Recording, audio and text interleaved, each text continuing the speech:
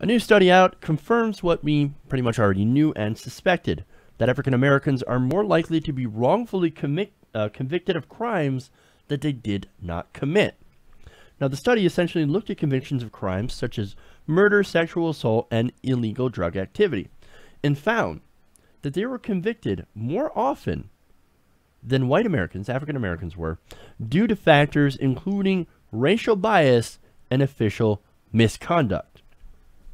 Now, this study was, of course, done by the National Registry of Exonerations, so they would know a little bit about this topic. Now, what they did is that they examined cases from 1989 to October of 2016, and they looked at the number of exonerations for African Americans compared to that of white people. Now, one of the amazing findings by the study found that of the 1,900 defendants convicted of crimes and later on exonerated, 47% of them were African Americans. That is nearly half. Now, what's interesting is that that is 3 times the representation of the entire population. So they are a disproportionate share of people that are being exonerated for crimes. That also means that they're the main share of people getting convicted for crimes that they did not commit. Wow. And again, in America, we seem to have this problem of incarcerating African Americans at a rate that is far disproportionate to their population, the share of population. And now the study is also pointing out that they are targeted simply because of the fact that they are African American.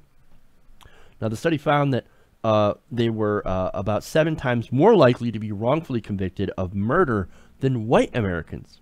I mean, think about the story of the Central Park 5. This was a rape, this was obviously a rape murder case, but still, a lot of people thought that they were guilty long after they were actually proven to be innocent later on. And a lot of people went to prison for that, for crimes that they didn't commit. Now, Samuel Gross, who is a University of Michigan Law School professor, who is a senior editor of the group that tracks exonerations in U.S. prisons, said, quote, "In the murder cases we examined, the rate of official misconduct is considerably higher in cases where the defendant is African American compared to cases of where the defendant is white." Now, basically, what he's saying is that they make more mistakes, or either intentionally or unintentionally, and that ends up getting these African Americans put wrongfully into prison. So, I mean, if that, that might mean not gathering enough evidence, not putting enough time into investigation, which has the effect of not actually going after and punishing the real criminals. And of course, the other effect is you end up with more black people going into the prison system who don't belong there. Basically, Gross also said that this is partly unconscious bias, institutional discrimination, and explicit racism were factors in these wrongful convictions. Now, that whole bias and stereotyping thing, of course, it strikes again. I mean, where people will see a young black male and think, oh, he looks like a thug. He's wearing a hoodie. I mean, look at him. That guy looks dangerous. He's shifty, man. He could be part of a gang or something. We don't know. So is it possible that he could have done a crime? Yeah. So that's what a lot of people unfortunately think, thanks to some stereotyping. And this, of course, is baked into the system. These stereotypes continue to be perpetrated. And, of course, spread by right-wing propaganda. They'll point out things like thug culture and rap music as evidence that they are correct, that they are right. And so that is wrong. That is absolutely wrong. And I don't know if you know this, but young white males also get into trouble.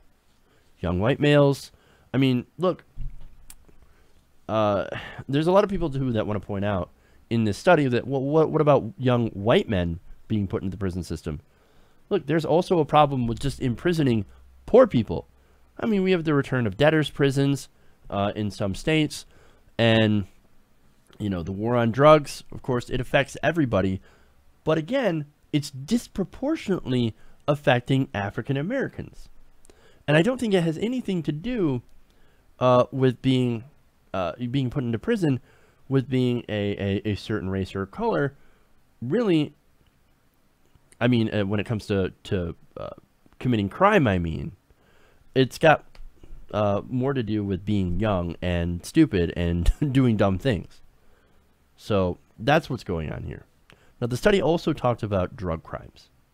Now, it points out that black Americans are about 12 times more likely to be wrongfully convicted than innocent white people when it comes to things like possession and drug dealing. Now, there's also been the issue of some crooked police officers planting drugs in order to make arrests. I mean, they say they don't have a quota. They have a quota.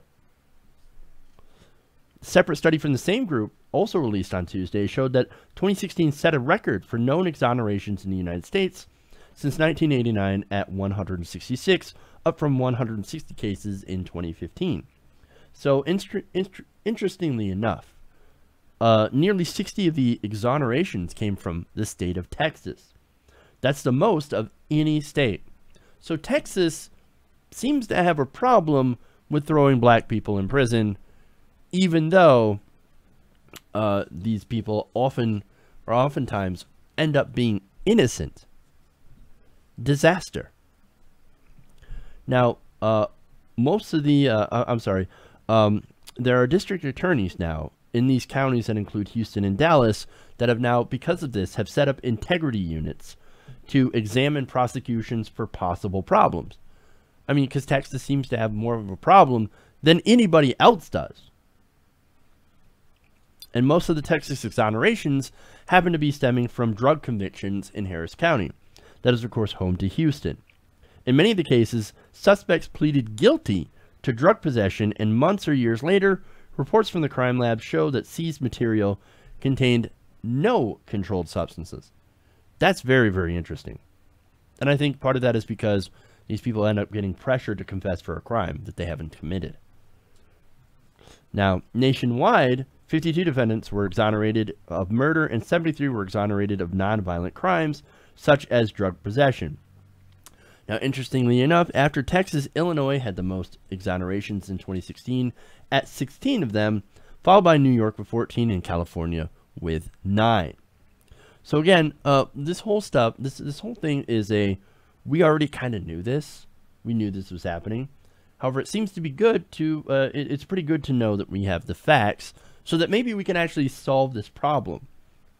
And part of it, as the study points out, the problem is institutional and outright racism.